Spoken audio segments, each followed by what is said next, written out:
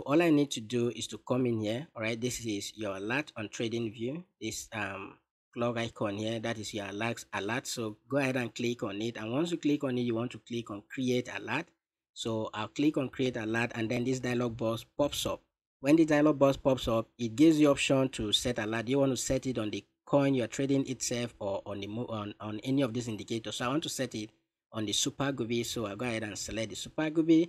Okay, then we want to set one alert for the buy arrow, and then another one will be for the sell arrow. Okay, so you can go ahead. There are different parameters there you can use to set up this. Okay, if you want to do for crossing and the rest, okay, we'll just do for buy arrow. So I'll go ahead and do that for buy arrow, and then we want to make it once per bar. Okay, so once you make it once per bar, you want to come in here and name it whatever you want to name. All right, and then you can type anything here. Okay, maybe you can type buy alert, for instance. Okay, you can type in here buy